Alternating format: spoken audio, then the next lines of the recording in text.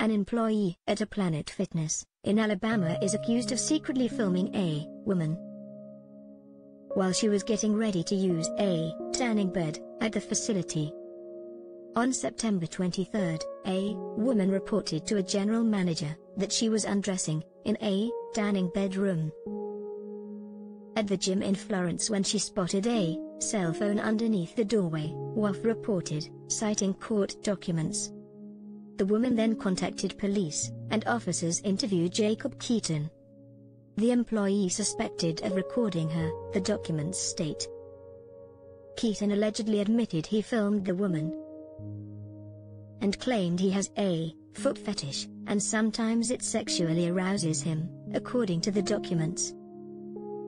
He was placed under arrest and charged with felony aggravated criminal surveillance, according to WAF. Keaton's current employment status was not released.